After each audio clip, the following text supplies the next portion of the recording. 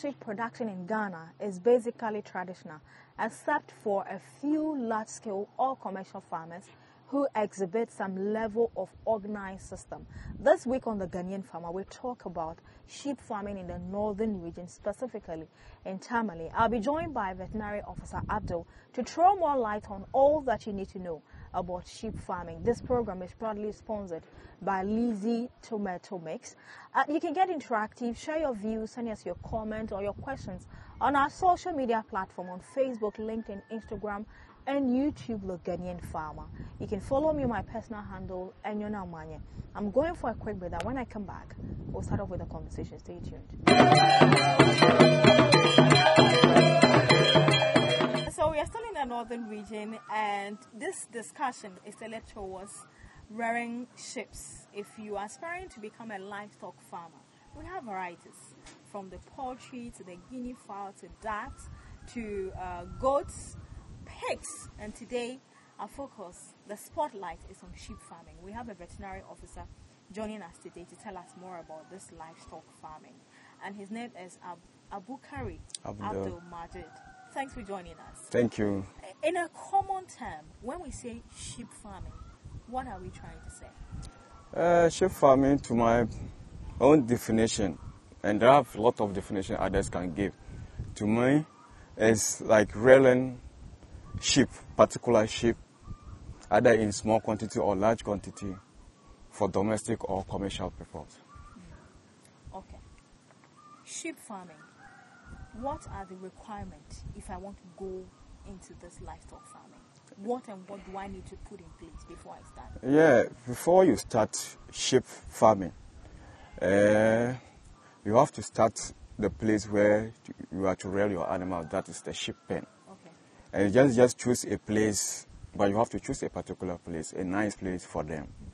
A waterlogged area is not good for small ruminants. Okay. So you have to get a place, at least a little hilly area or a dry place to construct your sheep pen on that fold. Okay. Yeah. Which breed of sheep would you advise I start with? We have two types of sheep. We have the Jalonki and we have the Sahelian. Okay. So we have the short type and we have the long type. Which types do we have or do we see behind us? With this one, that is the Jalonki type, but they are crossed. You see the male.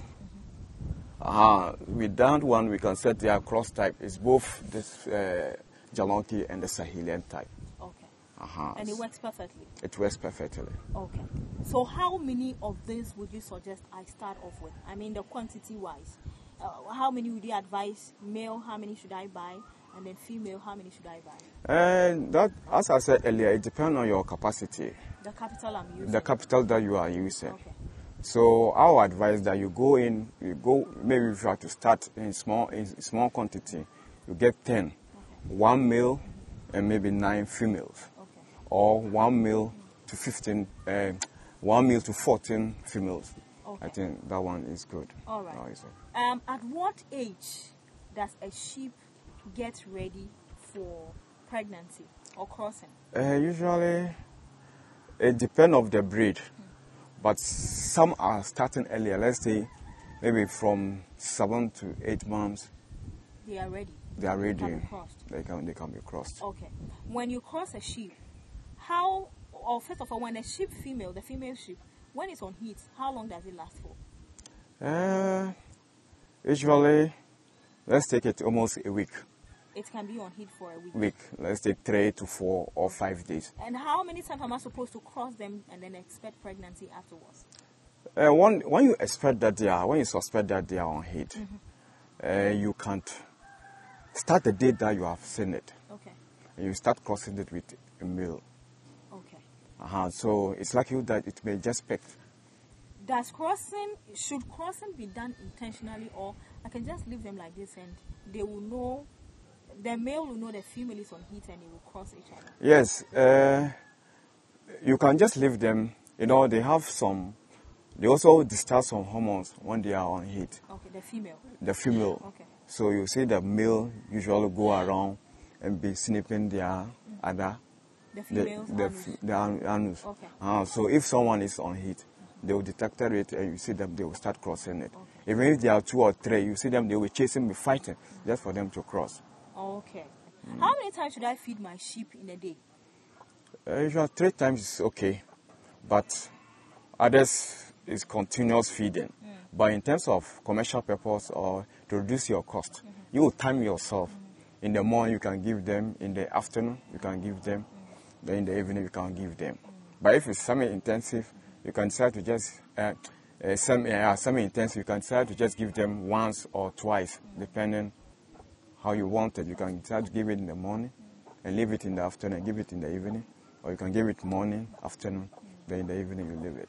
All right. What are the advantages of a farmer who confined his sheep as against the one that leave them to go and graze in the bush and then come back?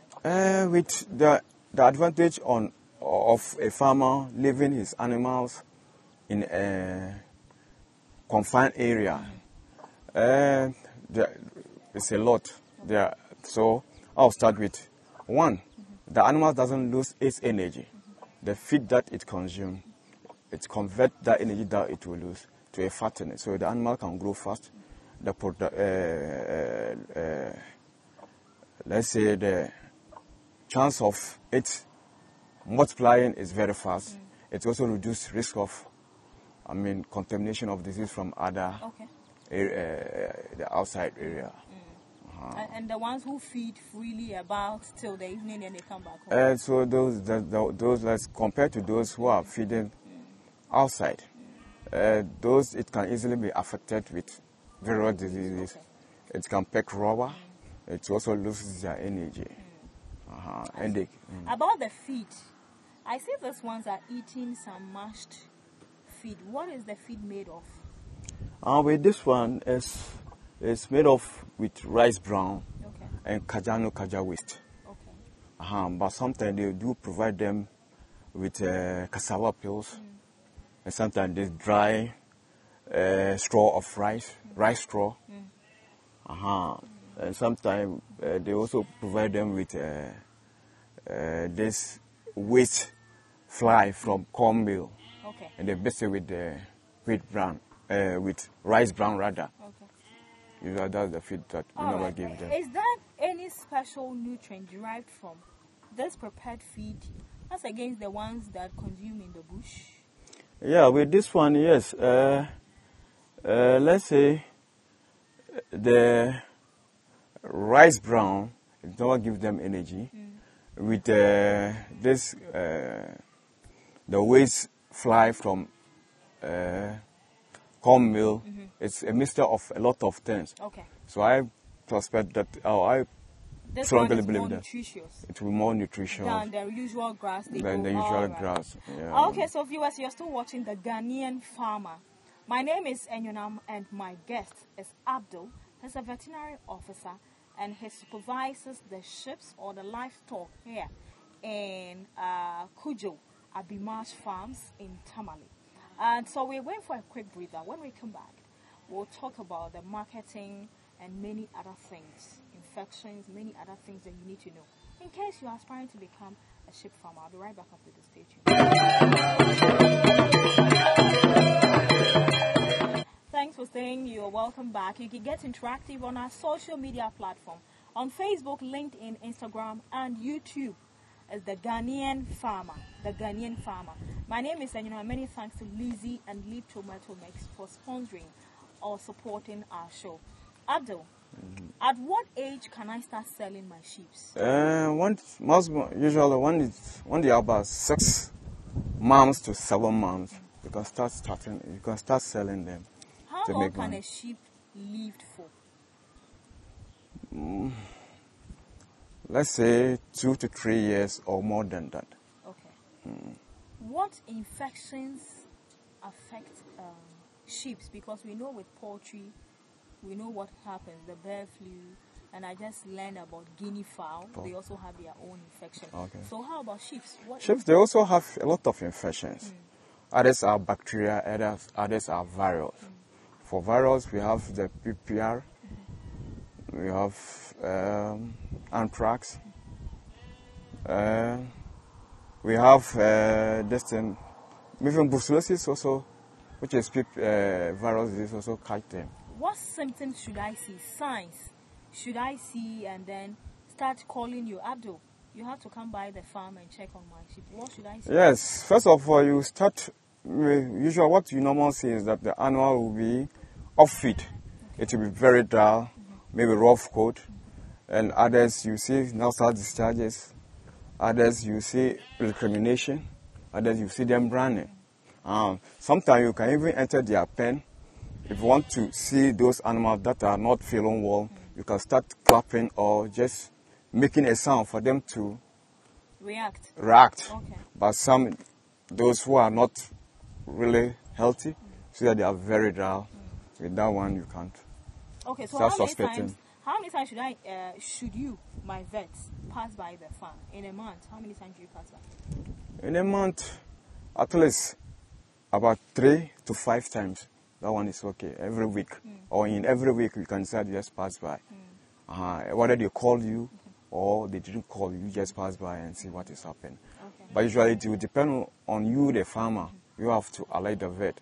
I suspect this. But in case you handle everything, most of the farm or most of the animals to the vet, at least you should have a timetable. Usual time that you normal visit. In a week, you can start to visit twice or once. But with a month, at least 5 is okay. Okay.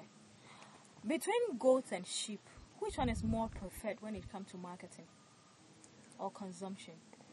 With that one, it will depend on the area of rearing. In the southern sector, as I learned, most of the people around are prefer goats than sheep. But in the north, we prefer the sheep than the goats. Okay. So in terms of marketable, the sheep will buy more than the goats. But in terms of production or profitability, goats usually multiply faster than the sheep. Goat multiplies faster than the sheep. Yeah. Okay. Are you able to tell me an average price of those sheep we are seeing there? With these ones, usually around 400 to 500. Per one? Per one. Okay. Around 400 to 500 you can get. Okay. Or from 350, you can get at least a little bit matured one. But 300 downwards, it will be younger. Okay. I see. Another thing I want to know, what are the difficulties with livestock farming? Which of them do you see as a very, very difficult one to, rear as a farmer? Compared to sheep, let's do sheep, let's do pig and goats, or even cow. So which one is very difficult to? Yes, that needs more attention, that needs a lot of investment and all that. Which one? Let me say pigs. If you compare small ruminant sheep and goats to that of pig, pig will be a little bit coster than the small ruminant. Okay. The weather, we are now in the dry season here, and then we have the wet season. We have sunny and all that. I see them lying down on the sun. Doesn't it affect them in any way? No, it doesn't affect them. Okay. Sometimes because the weather is, for now, you can see the weather is too cold. So they also prefer heat. So that's why they are lying there. Now, I realize that their droppings are all over the place. Yeah. They are lying in it. They are walking about. Doesn't it have any negative effect? In terms of you, let's say in terms they are in their pen, you confine them. Sometimes usually need cleaning. Okay. Other than that, their urine and their droppings, it can have some effect on them. In terms of maybe when you leave it for a very long time, it produces gas, the ammonia gas that can affect them. Okay, so in that case, how many times should I clean my sheep pen? At least a month. In every month, you have to clean the pen. But this place is so open. So for that matter, you see, before it will, unless it's rainy season time, but in terms of the urine and the contamination is not going to be. It will not be high. It will not be high. Okay. But when you confine them, they are dropping. They are discharge. They discharge the urine. Problem. Yeah. All right. Are there any health benefit when you consume, sheep? I know it's not just purposely for selling, but definitely restaurants, hotels, even individual homes. When we buy sheep and you slaughter it, you consume it. Yes, you consume it. So, do we have any special benefits we derive from consuming? Yes, at least, if apart from protein. It being feed or food for us, it also provides protein. Okay. The protein too also help us to, grow and maybe wound tissue and other things. It helps us, the body, to recover certain diseases. All right. So, Abdul, we are going for a break. I will come back to discuss about the services you render to farmers and what your service charges are like. How you connect with farmers and the kind of various support you render to them. So, viewers, you're still watching the Ghanaian Farmer. My name is Enyonam, and the spotlight is on sheep farming here in Tamale. And so we are going for 60 seconds on our break. Let's get to know what is trending in agriculture sector. When we come back, we'll wrap up on the interview. Stay tuned.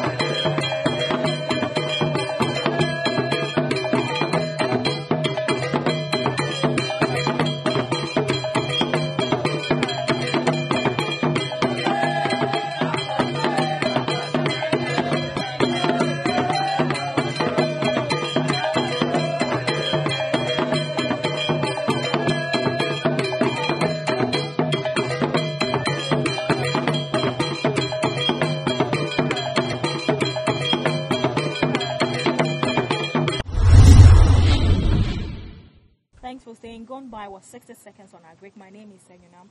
Remember that if you're out there shopping for the home, you'd want to pick 1 or 2 lazy or neat tomato mix to cook your meal because it contains a lot of vitamins and it makes your meal delicious.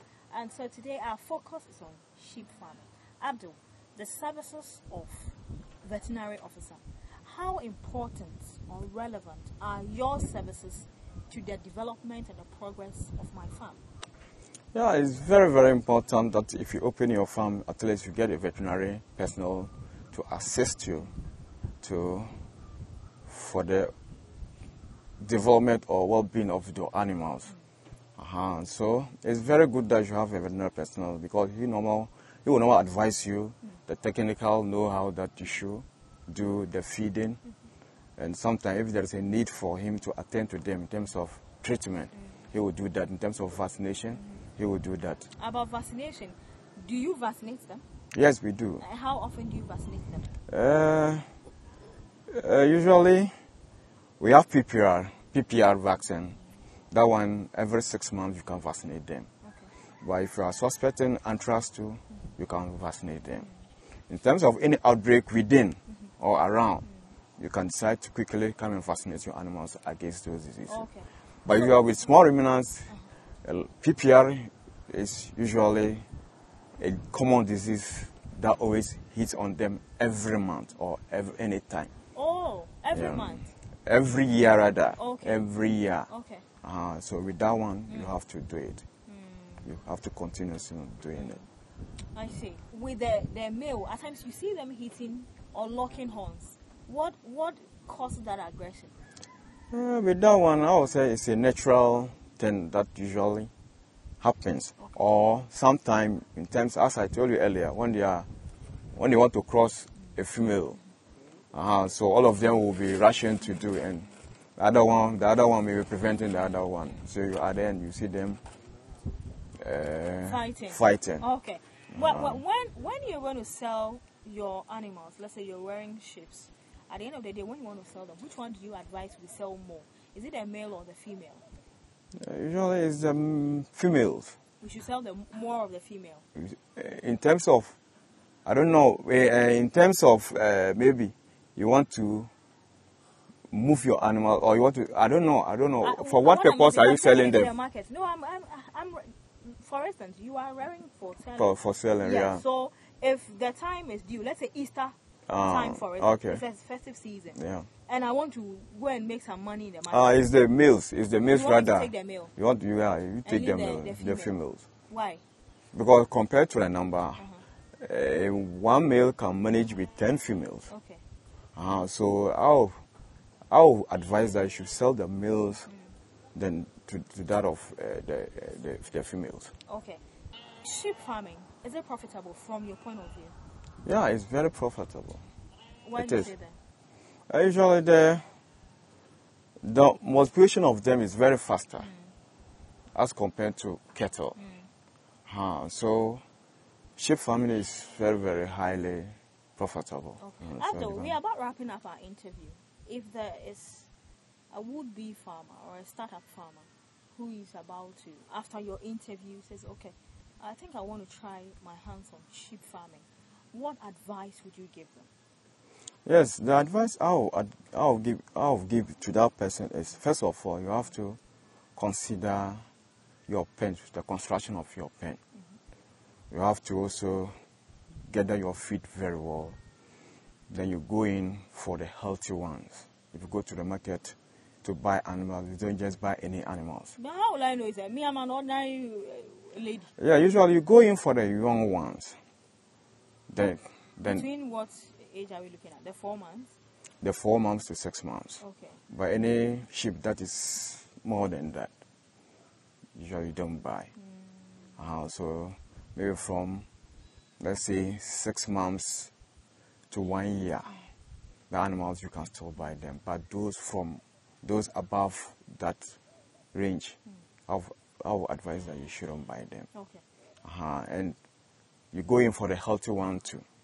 Maybe if you don't know the farmer at the marketer, you can seek advice from him. Okay. But preferably, if you want to start your sheep farming, it's prefer you go to a reliable farmer like this place. We are treating our animals, we are vaccinating them, we are doing everything. So when you come to buy from us, you're safe. Yeah, you are safe. Okay. We'll give you the right ones that you should start with as compared to going to the market. Even if you want to go to the market, you can get a veterinary personnel to follow you, to assist you, okay, or a person who know more about them to assist you to buy. What are some difficulties associated with your line of work? Sometimes, because our service, most of our service is payable. Sometimes by the farmer. Are you not working for Aban? No, we are not doing that. There are some we are doing, but some no. Okay. Because you know, you're a private veterinary officer. Not a private. I'm a government veterinary officer. So why should the farmer? Why should I pay you? You take your salary from government. So why should I? Why am I paying you? Most of the drugs, it's not free. Okay. And most of the vaccines too, it's not free. Okay. Initially, it was free that you vaccinate, okay, and maybe government will just give you the vaccine to go and vaccinate the animal. But this time, it's payable. Okay. Even some are cash and carry. So that's why the farmer should pay. When you go around, what are some of the complaints you get from farmers? Most of the complaints that we get, some of the animals have been dying, and some are complaining like the feed this time. There's no feed, there's no water for their animals. That's the complaint. But some complaints, you don't just take them as granted. You have to follow up and see what is happening. Because some of them, the fault is from them. They are not serious in their farming. Some people are just buying it to just leave them to roam about, but not to keep. So that's the complaint that we normally get. All right. That has been an enlightening conversation with Abdul Majid. The other name, I'll write it on TV. My name is Anjana. Thanks for watching. And next week we'll come your way again with another farmer. But you know what? This whole month, it is the Northern Region edition of the Ghanaian Farmer, specifically in Tamale. So from here we are going to meet. We can't come to Tamale and go without doing shea butter. It's not possible. So we are going for another interview, but until then, it's a bye for now. Thank you.